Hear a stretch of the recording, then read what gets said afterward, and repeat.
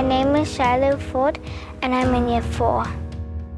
When I first met Shiloh, her parents had mentioned that the previous school thought that maybe Shiloh might need speech therapy.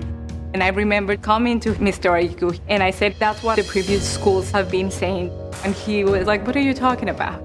Give me 6 months with her because I don't think she needs it. I think she's just a normal kid in year 2. She's just developing her language. I felt that it was important that she had very much personalised learning where it was just myself and her doing some work in the classroom.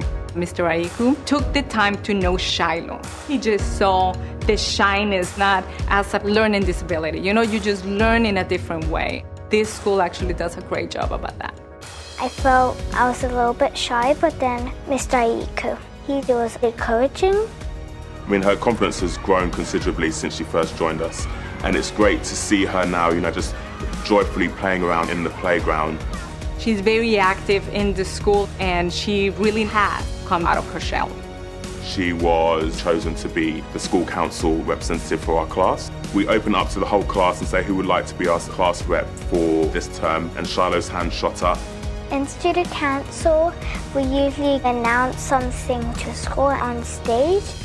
I am proud to be able to present Ms. Helen, the founder of NCF, with a check from PSB.